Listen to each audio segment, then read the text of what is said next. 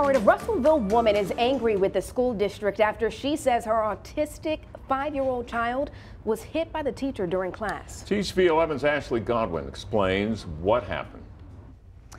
Yeah, I went to Russellville to talk to the mom and the school district today. Tashina Roper says on August 23rd, her son was struck by his teacher during class.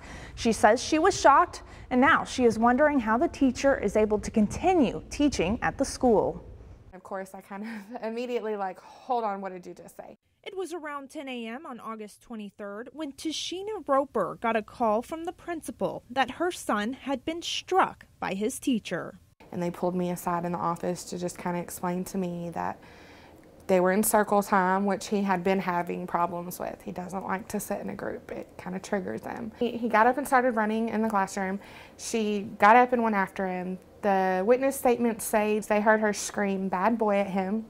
They heard the slap, heard him start crying, and her say, "Do I need to do that again?" 6 witness statements were taken from several faculty members at the school, including 2 teachers who were outside the classroom at the time.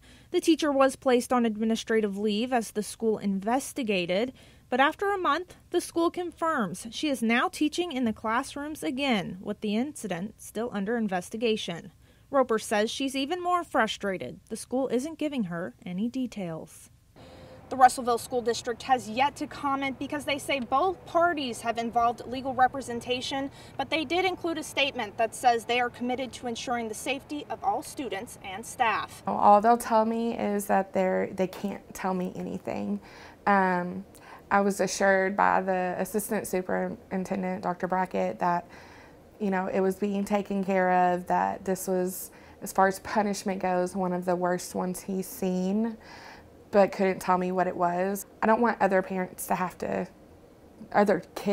deal with this.